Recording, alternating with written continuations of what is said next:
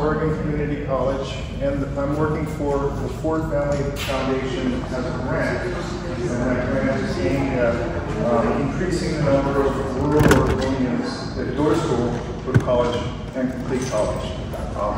Particularly the grant I'm working on is focused on the success of young men.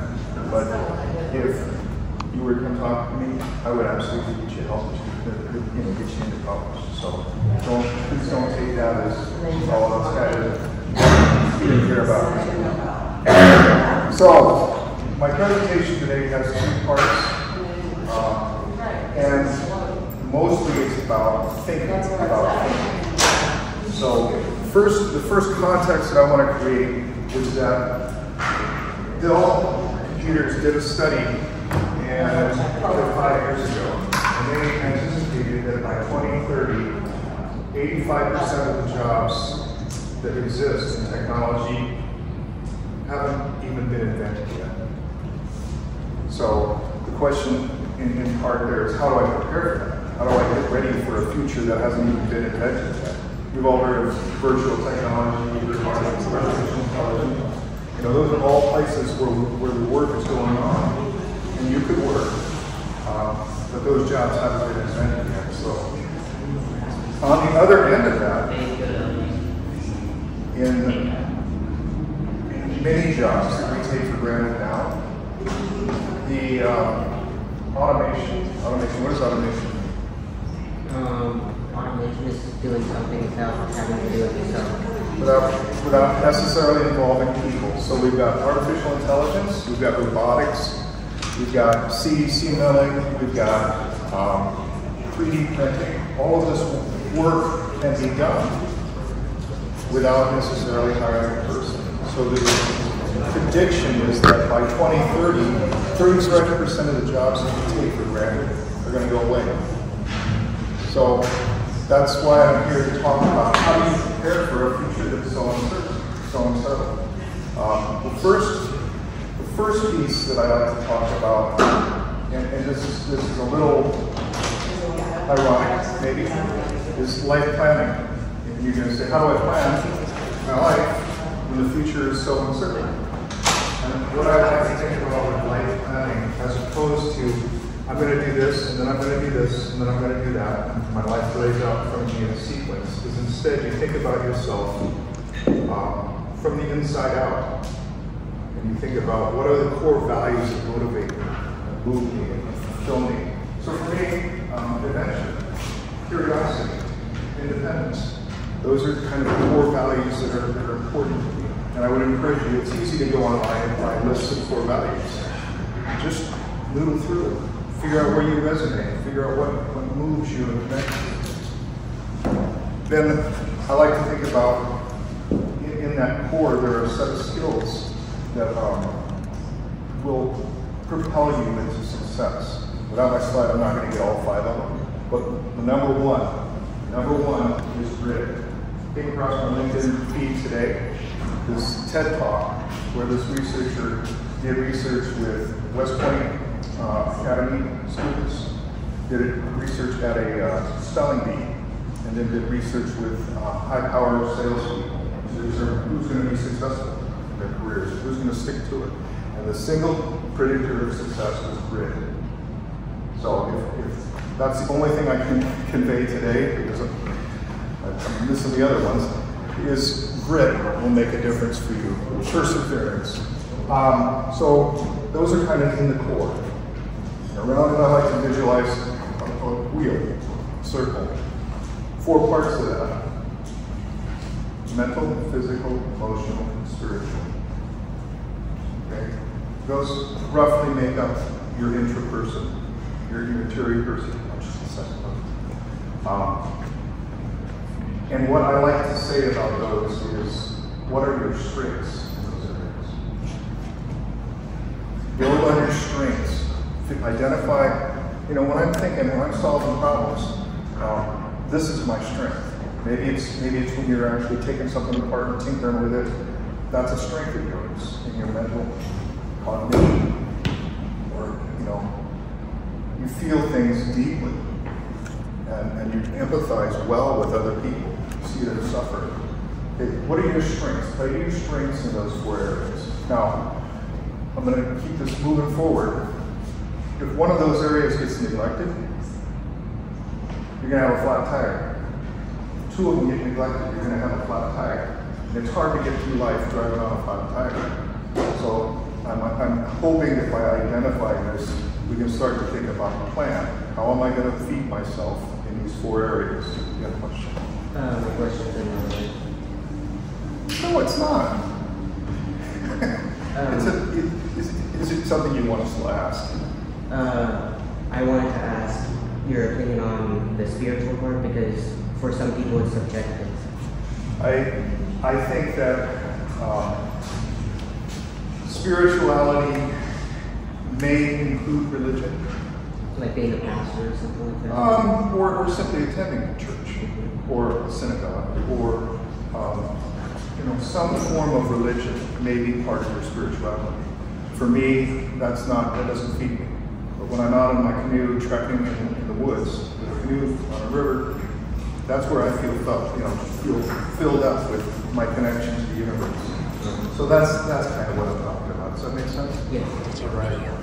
All right. Around that wheel, we have. Around that wheel, we have skills that connect us with other people. And you notice I'm talking about skills, I'm not talking about talents. Talents are things you're born with. And you can certainly grow your talents. But skills are something that everybody can practice and develop. Teamwork. You guys do group projects here? You work together in groups? No? All by your ones? Sometimes. So teamwork, collaboration, and communication are the ways that we connect with the world around us and the people around us. And then around that, I think about the significant relationships that we have. How many people want to stay here in this area for your adult life? Everybody wants to move away? Okay, well that's fine. That's your connection to place. Okay? Your connection to a lifetime partner. Friends. Your career. Those are all relationships that you can practice these skills with. Okay, so that's my idea when I say planning life planning. It's not necessarily what's the sequence I'm going to do things, but how am I going to take care of myself so that I can keep going in this uncertain world. That's the first section, life planning. Questions? Concerns? Okay. Just go to the next slide, just put the arrow. Down here? Oh. On the mouse, just put the mouse. Get my glasses on now, so okay, so that was a slide where we talked about the 35% after one away. This is a life plan. That's my map. Grid, initiative, flexibility, and productivity. Those are the points I was trying to make. Money, impact, and expression. Okay. It's kind of a rude question to ask somebody, how much money do you make? Right? That's not a cool thing. But the question is that the only thing you make? The only thing you make is money? And I think that's not true. To have a fulfilling life, you're going to be interested in balancing these three things. Money, what's impact? Impact might be, hey, I want to be on the city council. I want to be involved in government. Or I want to work for a nonprofit that takes care of ocean plastic cleanup. It aligns with your values. And it's a kind of currency. Expression. Anybody play instruments? Electric guitars? Write poetry? Short stories? Paint? Cool. So that's what expression is talking about. Throughout life, these three slider bars, everybody familiar with the slider bars on a mixer board are? You've seen those in recording studios? They mix all the sound. In this case, we've only got 3, but you can't max them all out at the same time. So the question is, at the start of my life, is money the thing that's going to motivate me? Is impact the thing? And then as you go through your life, you're adjusting these slider bars to fit your experience, your moment. Again, this is life planning that isn't sequential. It's instead based on values. Okay, averages for Americans. Move house 11 times. I've moved 17 times. 12 jobs over working lifespan. I've got 16 on my resume. 2 career changes. I fit into that category. I'm not above the average on that. But many of my colleagues argue with me and they say, oh no, it's closer to 3 or 4 career changes. And what that means by a career change is a total retooling of skills. So every 4 to 8 years, you're talking about retooling. So whatever you came out of high school with, whether it's the cosmetology, some of the construction stuff, some of the driving simulators, in about 8 years, you're going to have to think about, okay, what's next? What's the retool? What am I going to learn now to carry on? Another thing is that 70% of employees are disengaged from their jobs. That's a motivation to move on and to learn something new and to be creative. Don't get stuck there.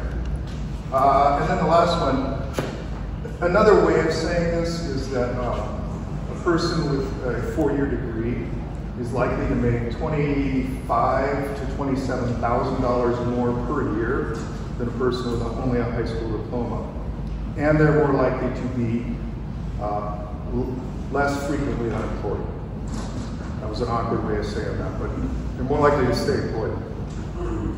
So these are, oops, I'm going backwards. Okay, and then the next section that I want to talk about, you're all engaged in this right now. You're engaged in learning. You're in school, you're doing the learning stuff, right? The illiterate of the 21st century will not be those who cannot read and write, but those who cannot learn, unlearn, and relearn. You can see the logic here, and I'm talking about a future that's so uncertain with jobs. I'm talking about an average lifespan, changing careers every 8 years. You know, the ability to learn, unlearn, and relearn is going to be the important skill. I like to think about lifetime learning, both lifelong. So again, how are you going to get through your career? How are you going to get through your parenting, your marriage? How are you going to get through those things in terms of lifelong learning? And then life-wide. Most of your experience up until now with learning has been in school, but that's not all of it. And that's something that I want to explore now, is what other sources of learning are available to you? College, military, work, volunteering, mentor relationships, job shadowing, internships, interviewing and networking, travel, living abroad, parenting, gap year, reading, Toastmasters, museums, theaters, free online resources. Anybody ever watch a YouTube video on how to do something? Man, that's so cool. Way too many times. When I was a kid, that did not exist. And you know, now I'm on there all the time learning stuff. Tinkering, messing around in the garage, and messing around in the shop. My point in identifying these is that there's a whole bunch of different ways to get learning into your life. It's not just about school. It's not just about work. And I said this earlier to a young person, but what I like to do is think about how can I integrate college and military, and mentor relationships, so that I'm doing 3 things at once. Getting a lot more bang for my buck from home than I'm here. So you can start here. Maybe your senior year you go over to Swooc and you get involved in the welding program. And then say, all right, I'm ready to join, I'm going to join the Air National Guard. They're going to teach me how to do diesel mechanics. So you've got 2 things going on at once. Probably you're gonna have mentor relationships with grandparents, parents, community members. All this stuff gets going, and your learning accelerates. So that's the point of that. the final section that I kind of want to talk about is decision making, because obviously all of this involves decision making. All of this is about figuring it out, making choices. I am not a product of my circumstances. I am a product of my decisions. Stephen Covey. After this is just a list of adulting kinds of decisions that will face you, or you will face. Buy a home or not. Move to a new state or not. You all said you wanted to move on from this area. That's going to be part of your decision model. How are you going to make that decision so that it's the best decision you can make? I don't know if we'll be able to do the video. The last video didn't play, right? Okay, I can do it. I can represent the video.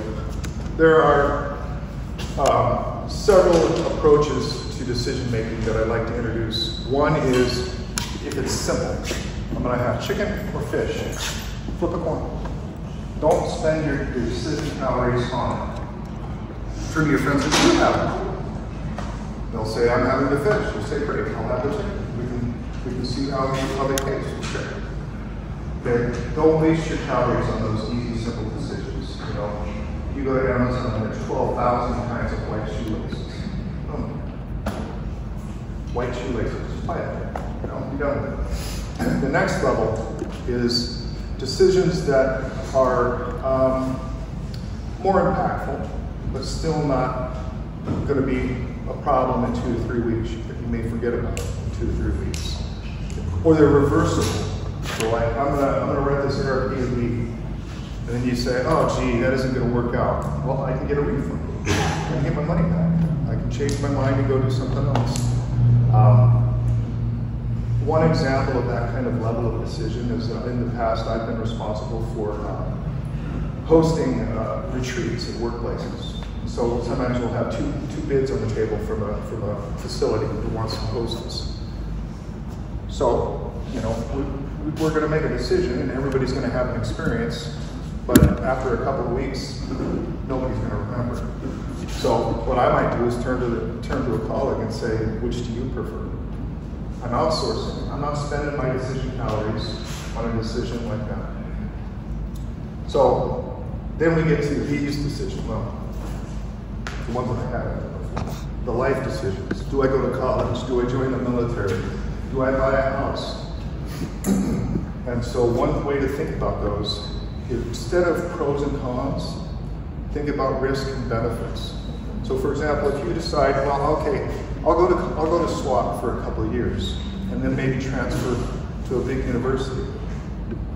So that decision has a cost-benefit ratio that's in your favor because you know exactly how much it's going to cost. There's no surprises there. But you don't know how big of a change. If you went into nursing, for example, you do our nursing program, you're looking at a known fixed cost, and you're looking at earning potentials of $60,000 or more a year. There you go. You know your cost-benefit ratio.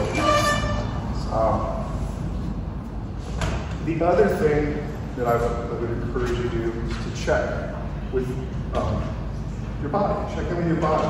Check your brain. Your gears grinding over this decision. Does something not make sense? Does it feel right? Check your heart. Check your heart. See where that's at. If you don't have a full body agreement, check your gut. If you don't have a full body agreement, it's no right now. It may change in the future, but it's no right now. You got to be true to that mystic. And then there's a final component to this decision making that's oftentimes people get sloppy. They use intuition to rationalize what they want, as opposed to using intuition to be a tiebreaker. So intuition, I want a Subaru BRZ. My intuition is telling me to get a Subaru BRZ. But that's just kind of ridiculous, you know? It's what you want to do. You don't have to justify it. Okay. I think that's everything.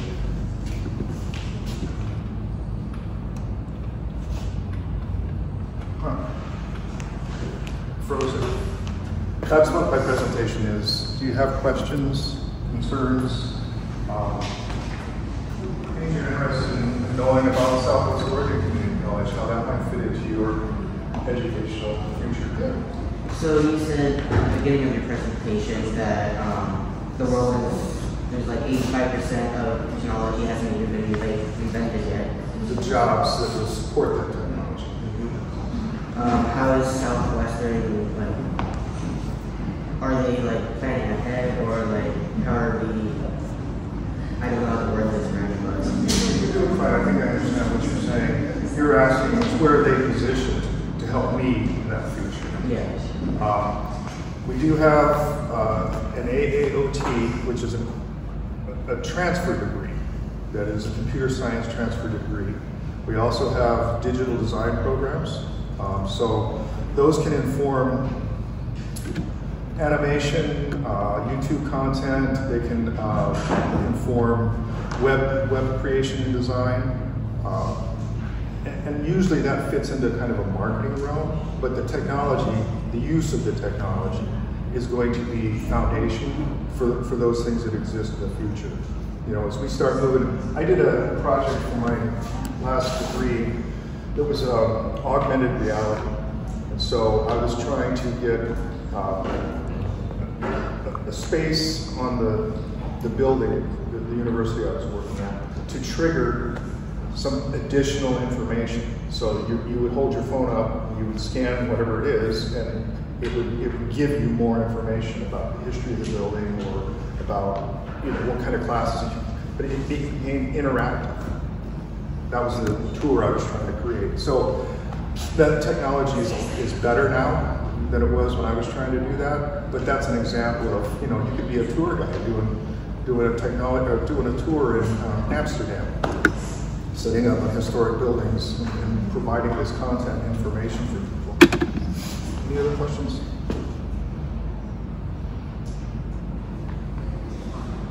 All right. How are we doing for time? Doing all right? Okay. Thank you very much for listening to me. I appreciate it. And I'm going to be out in the hallway. Thanks. I'll be out in the hallway.